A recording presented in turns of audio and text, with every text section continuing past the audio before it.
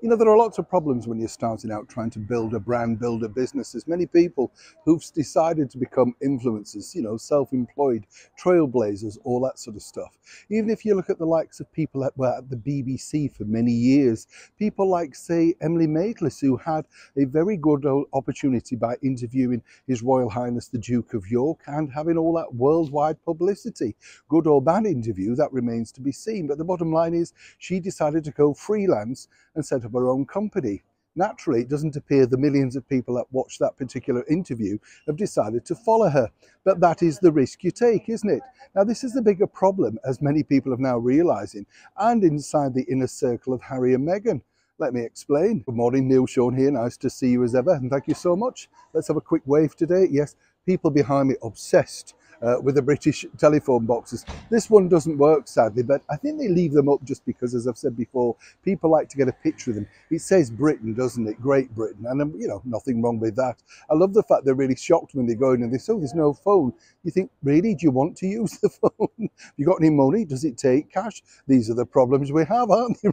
I know. It's daft, isn't it? By the way, did you know this? In 1872, a very world famous store, we're not talking about Harrods over here, or indeed Selfridges, but the brilliant Bloomingdale's in New York City started business as a penny sort of bazaar type thing, escalated a few years later to the area that everybody loves and knows. There are certain stores, aren't they, around the world that everybody knows. Harrods, Bloomingdale's, Macy's. What's yours in your part of your world? What was the big one, say, New Zealand or Canada, you know, Australia? I'd love to know, because obviously there must have been those bigger ones. There were smaller ones as well over here. We had Whiteley's in West London. Sadly, that's now going to be flats. They're keeping the outer shell. It's like everything, isn't it? Back as ever to your breaking roll story of the day. What's interesting here is, you know, you can't stop negative PR, as Harry and Meghan are now truly finding out. And the bigger problem that you have with that is when you've had a mega deal, you know, something that's been worth millions of pounds for that particular company, then of course, you know, the bottom line is people are going to hit out because they've lost so much money.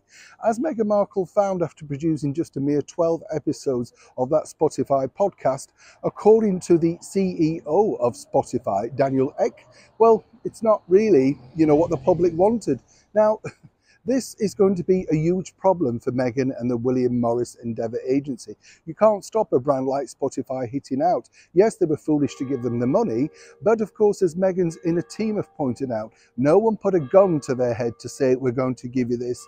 Nobody suggested at any point that they were unhappy with the association, only once the product was delivered.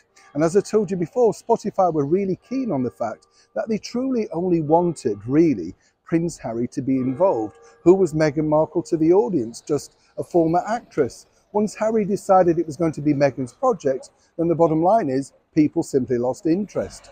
Each time a member of Spotify comes out and calls them grifters, talentless, you know, audio imbeciles, all that sort of stuff, then of course it damages the brand even further. This is going to be very problematic for William Morris Endeavour, and more importantly for Meghan moving forward. You can shut people down as you tried to with the Harlem School, but you simply can't shut down a mega business.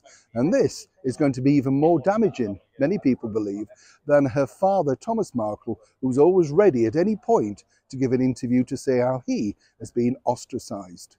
It is truly a worrying developing story for Meghan and Harry over in Montecito. Neil Sean in the very heart of London.